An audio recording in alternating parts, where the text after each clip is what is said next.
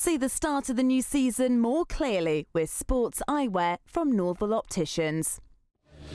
Man of the match, Dan Thomas. I guess at half-time I don't think that you'd be standing here with a smile on your face, a beer in your hand after singing a nice celebratory song.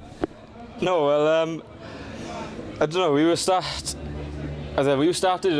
comfortable in our game plan, but we were just like giving them soft tries. But then we came in second half and basically got a kick up the arse, and then we went out. I mean, we knew if we held on to the ball and get the forwards in the game, our confidence to grow and we'd get more tries. So, and obviously that's what happened, and thankfully got the win. Back row unit obviously is one that the Gloucester fans aren't familiar with. Yourself almost leading that charge. There was a lot of turnover, a lot of broken play, and the boys were thriving on that.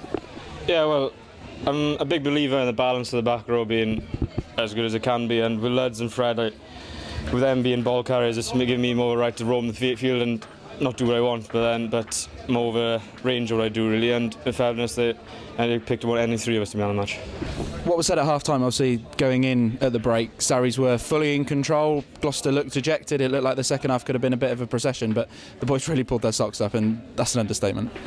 Yeah, we knew they were 15 points ahead, and we weren't even in the game. We haven't got a carrying game or anything into it really, so we knew if we held onto the ball and got into their 22, even in their half, we were comfortable, and as long as we held onto the ball, the tries came.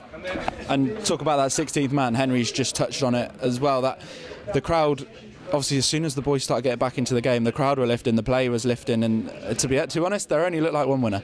Yeah, well, we were speaking before the game, and Mark and Trev said, like, as soon as we get the shed or the whole crowd into the game, then it's a massive plus for us, and it'll get our confidence to grow and going to enjoy the occasion more than anything. And look, the boys turned up.